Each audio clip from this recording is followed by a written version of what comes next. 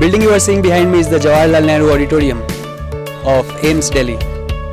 Today we have a very special guest with us, someone who not only cracked NEET but went on to be the All India ranked 3rd among 10 lakh aspirants. Also, he went on to be the All India ranked 10th in AIIMS MBBS exam.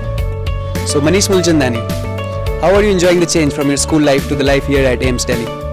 Life here at AIIMS Delhi is much more comfortable and relaxing as compared to that at school. Particularly comparing it from the life which I spent at 11th and 12th. That was the worst part of my life I ever had. I had to put in my entire day into studies, classes, studies, sleep, classes, studies, sleep. I couldn't take out time from anything else. Here, some people while preparing for AIIMS feel that when we enter into AIIMS there will be no studies. But थोड़ी बहुत studies तो हैं, लेकिन they can be done in a week prior to the examination. Rest of the time you can enjoy. AIIMS में fest चलती, कोई ना कोई कॉम्पिटिशन चलता ही रहता है. कभी इनफेस्ट आ जाती है, कभी पल्स आ जाता है, कभी सरस्वती पूजा या रिटर्न फ्रेशर या फ्रेशर्स पार्टी. AIIMS में कुछ ना कुछ चलता ही रहता है. AIIMS कभी रुकता नहीं है और AIIMS में रात नहीं होती. AIIMS में नाइट लाइफ भी बहुत अच्छी है. So apart from the little bit of academic pressure that exists here, life at AIIMS is very nice, and you get time to know yourself over here because you can spend time with yourself. As compared to the time which you spent in class 12, you had a lot of pressure. Here you don't need to score high in any examination. You just need to clear it for the sake of moving into the next year. And your grades here do not matter. So definitely you must not concentrate only on studying. Yeah, you must understand the basic things which you will need while practicing. But yeah, as compared to the stress at class 11th and class 12th, it's very less over here. So Manish, did AIIMS Delhi turn out to be as good as you had dreamt of, or better or worse? Basically, I dreamed of AIIMS as a very ideal institution, but actually it is not that.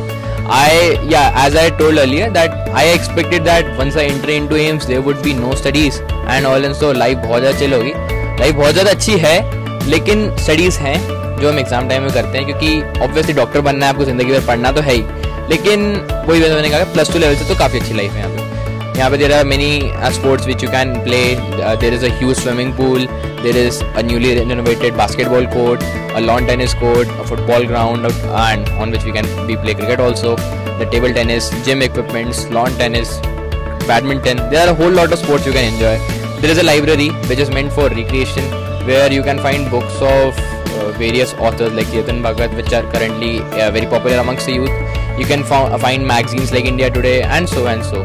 The library, and there are a lot of events happening here. कभी SU के Students Union के elections हैं, उसमें हम part लेते हैं, उसमें treat मिलेंगे seniors से.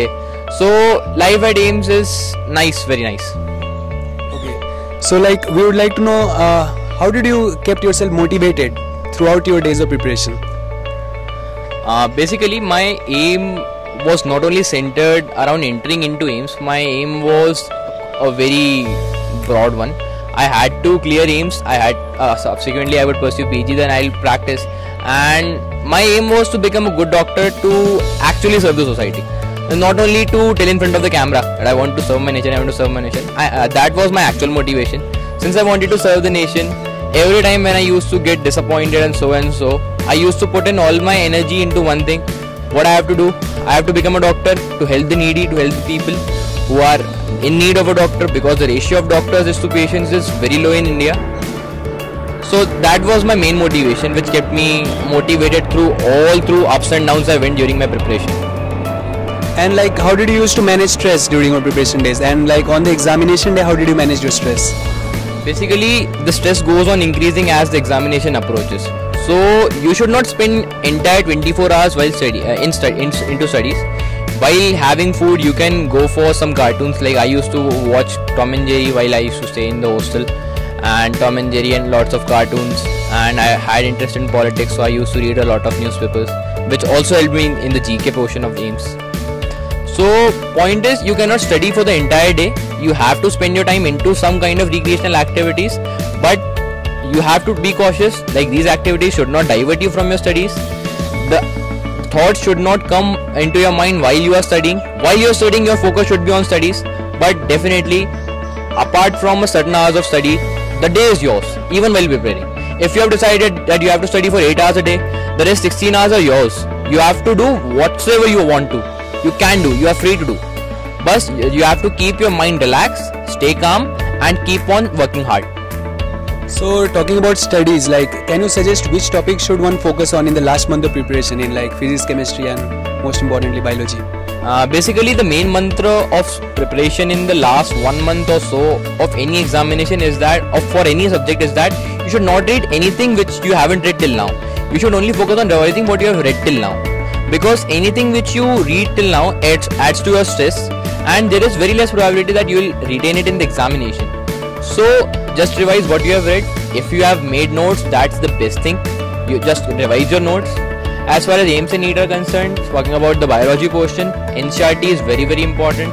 If you have read the NCERT thoroughly, you can definitely solve 85, 90 or even more percentage of questions of the biology section. So NCERT तो पढ़नी ही है किसी भी हालत में. And if you have not read the NCERT thoroughly, that's the you have still got an opportunity. You can read the NCERT. And for biology, you should focus on the figures, charts, diagrams and flow charts of NCERT because they are directly taken up by the examiner. And as far as physics and chemistry is concerned, you have to establish a balance of marking up things and applying them. Talking specifically about physics and physical chemistry, the formula copy which I always speak of is the most helpful tool now, because you don't need to read the entire theory chapter of physics right now. You just need to learn the formulas and learn how to apply them. So if you have made the formula copy, revise it daily. If you have not made it still there are 30 days left. You can try making the formula copy in a week or two, and in the subsequent days you have to revise that copy again and again so that the formulae are thoroughly instilled in your memory and you can apply them. Apart from that, you don't need to just mug up the formulae, you need to practice them. You need to practice calculations, because calculations in AIIMS and NEET are very tough.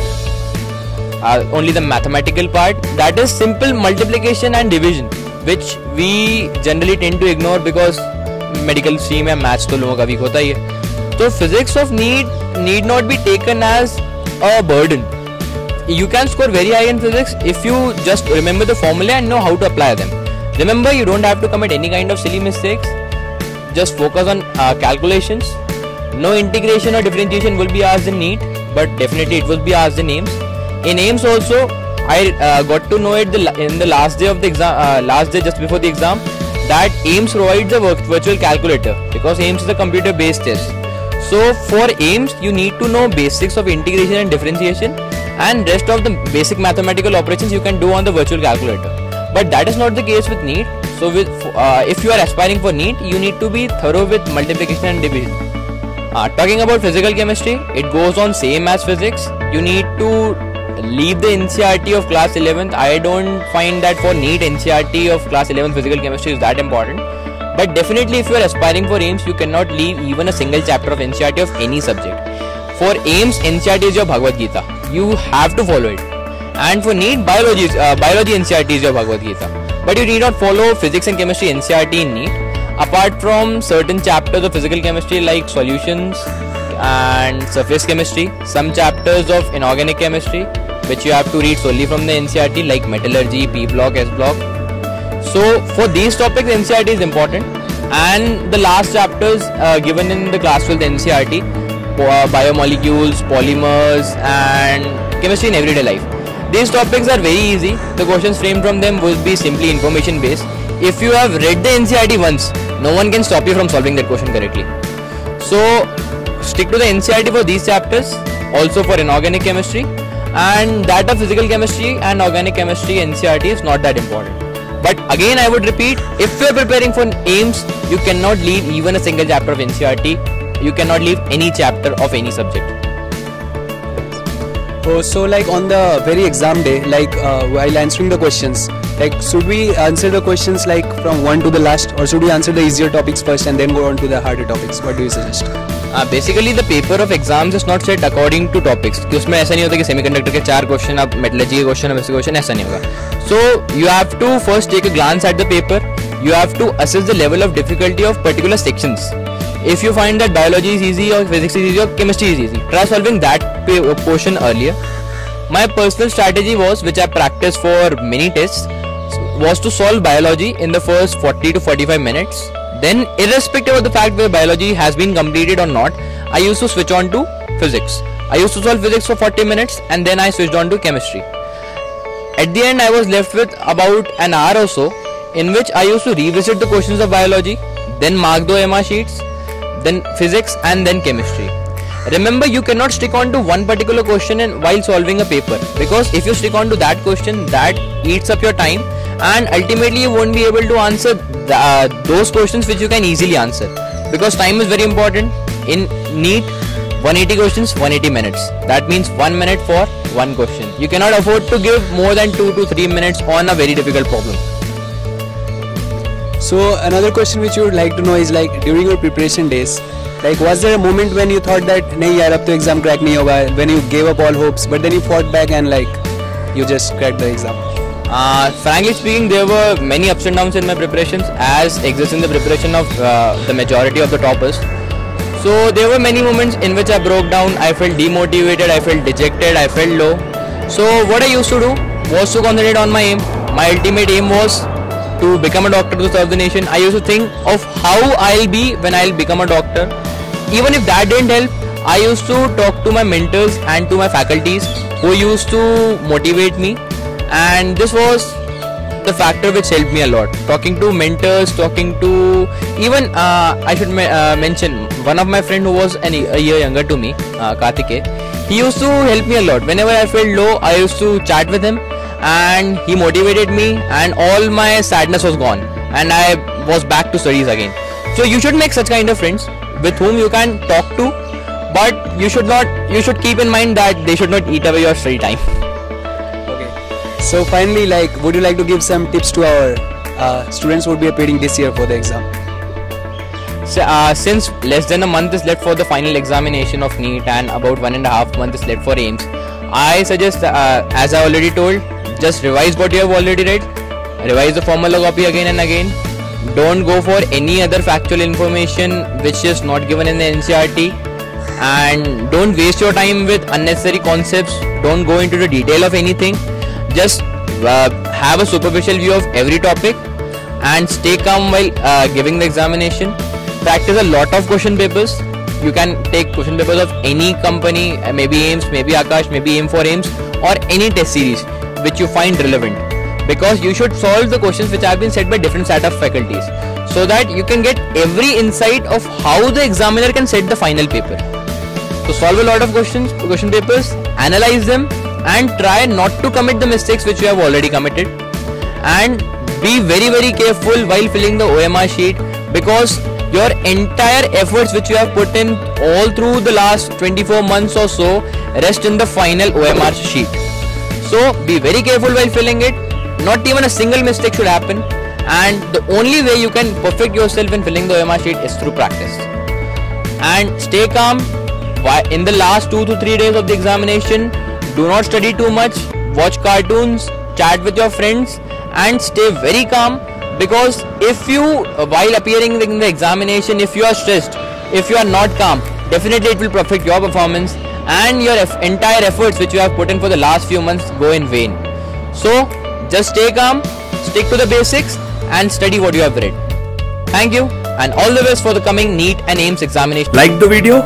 Subscribe to our YouTube channel and stay updated on other universities and entrance exams.